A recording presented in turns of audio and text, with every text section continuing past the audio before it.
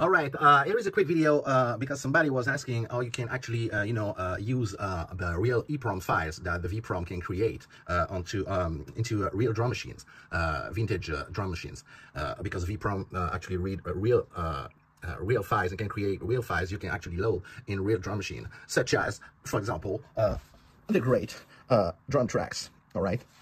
So what we're gonna do? So right there.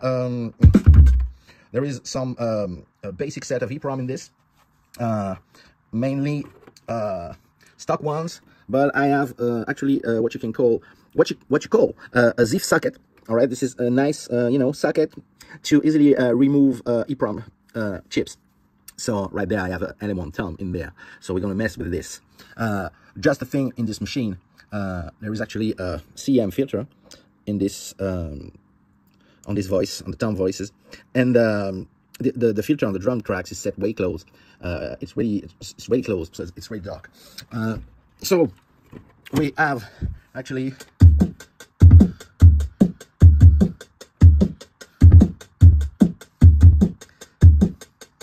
okay. So now what we're gonna do, we're gonna actually sample something into VProm. So let's go. We're gonna try to load something.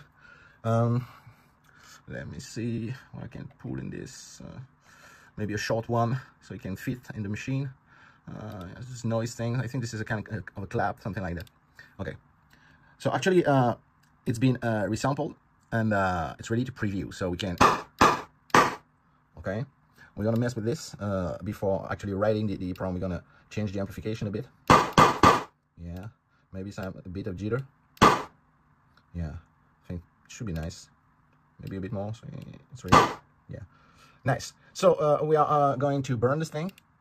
All right, burn successfully right there. And now let's try to go to I don't know, tom high.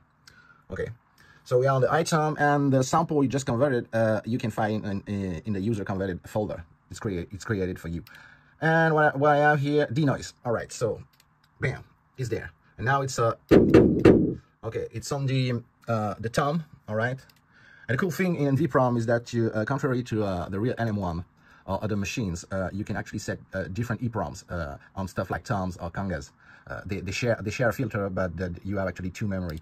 So I'm gonna load the same right there, so I can have thumb low and thumb high with the same. Okay, and to actually make it sound like the Drumtraks, just for fun, I'm gonna set it to expert mode. And what I have here, and I think on the Drumtraks there is no envelope, I'm pretty sure, and you might have some kind of tracking. So this might be okay. And probably I already tested earlier. You have the sample is actually longer than the EPROM files on the Drumtraks. So yeah, it will end right there. Okay, so now, how you gonna take this thing into the machine? So, first of all, here is an EPROM burner. All right, this is a cheap USB EPROM reader and burner. You can find this on eBay. It is a Mini Pro. I got this years ago, and it's still working quite fine. There's probably better things now. So what you need is actually a blank EPROM. So I have a nice set right there of the right size. All right. So I'm going to pull this thing and place it where it should be and lock it in place. Bam. All right. It should be, yes, it's nice. And now you got this little interface. All right. And you should be able to write. So I'm going to actually open the file. User converted and denoise. That was the one. This is the actual file created by VProm. So I open this. Binary, all right, okay, bam.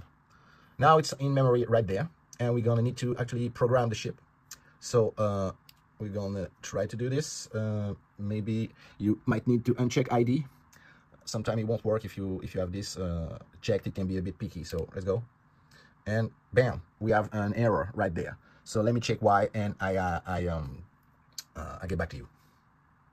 I found out why. On the machine, there is something, sometimes some kind of nasty things on the USB port on this Windows PC. Actually, you can see it's messed up. Sometimes I need to reboot the computer if I unplug things. So this is why. Actually, what it says is device, you know, unavailable. This is because it can actually find the burner. So let me fix this, and we're gonna take this back. Okay, we are back. So the EPROM USB connection is now made available again. So hopefully this should work now. So let's do this again, shall we? We're gonna open our file, noise, bang, and bang. All right. So obviously something you can see right there is like 10K. All right. So the actual EPROM is 8K right there. So the nice thing is that it will be cut anyway, but you need to know about this, all right? Because VProm tries to actually make sizes that are some multiple of 2K, all right? So you can have 2K, you know, 4K, but you can have 6 and you know, and something in between. So usually you know, old EPROM are usually 4K, 8K, 16K, 32K, but usually old drum machine, this is 4 and 8. So anyway, let's try to actually program this thing. Okay, sorry for that shit, but I think it's actually written. So let's go. Let's check. All right, let's move this again. Bam, and this one is right here. All right, this is the good size. Yeah. You know why it's nice to have, you know, a plugin? Well, it's way more handy than this nasty thing. Okay, let's. Yeah, hear it? We should hear.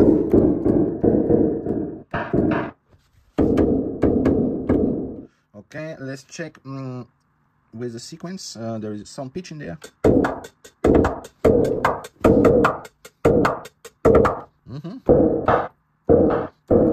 Yeah, like I said, the filter on this is way close. But yeah, you can see this is the EPROM we just made, and it's in there.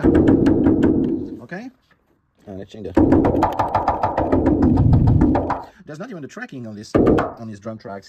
The filter is just way low. It's just super closed. I think the closer we can get with this is actually yeah, to be almost fully closed. No envelope. We can try to close again. Yeah, it's actually tuned way lower. Yeah, and there is a bit of a click on the actual trigger on this. This is slightly different, but anyway, you can see this is working, and this is the way to go. So you can actually sample anything in this, and you use the resulting bin file to actually burn it onto some EPROMs using that kind of things, and that should work. Although this could be nasty, as you can see, because USB and PC is some kind of funky. All right, see ya.